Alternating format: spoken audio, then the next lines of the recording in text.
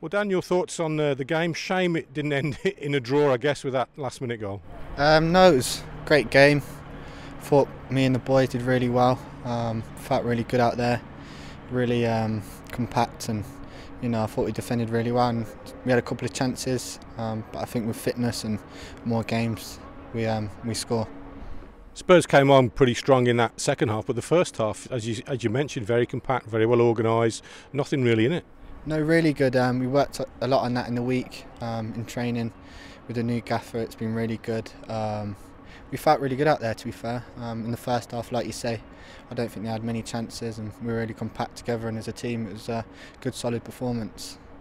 And yourself in that sort of 10 role in behind the striker, I guess that's somewhere where you like to play, isn't it? Yeah, no, I love playing in the 10. I've played there a lot in my career, and it was really good to be out there. I do enjoy playing there, but every position for me, I just want to play on the pitch. Really enjoyed it. Because the head coach has brought in players to play across the front line as well, hasn't he? Who we've yet to see. Yeah, no, it's good. The more better players, the better. The more quality we have in a team, it's good for me. It's good for everyone. With players like John, it's going to be really good for us. Do you think you're giving yourself an extra chance when you're bodying people like Sissoko? Yeah, I think so. I don't know what happened. I don't know if that would happen again. Bit of luck, no, but yeah, it was good. Yeah, they took him off after that. Mourinho's seen it all, didn't they? How has pre-season been? What's the difference been with the new head coach coming in? Really good. His experience is obviously massive for us and the boys. Just especially him being a defender, just giving us that extra bit of quality in defence, and as a team defensively he's been really good. It's been tough. He's been putting us through the paces, but I felt fit out there, so it's really good to have them tough sessions to get us through those kind of games.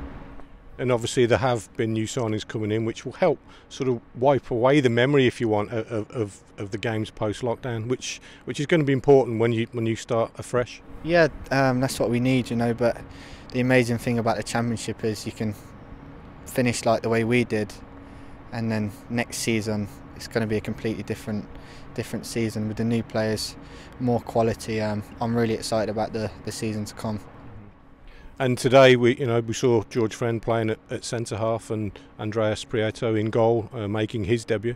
Yeah, George has been great since he's come in. He's a real leader.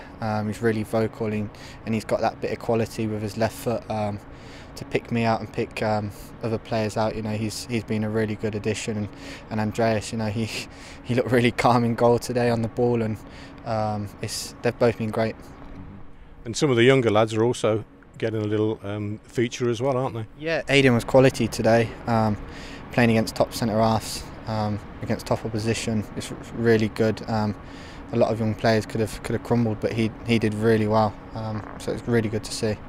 It just sounds, from being around the place as well, there's a lot of positivity about everyone. He's looking forward to this new season. Yeah, we've forgotten about last season now.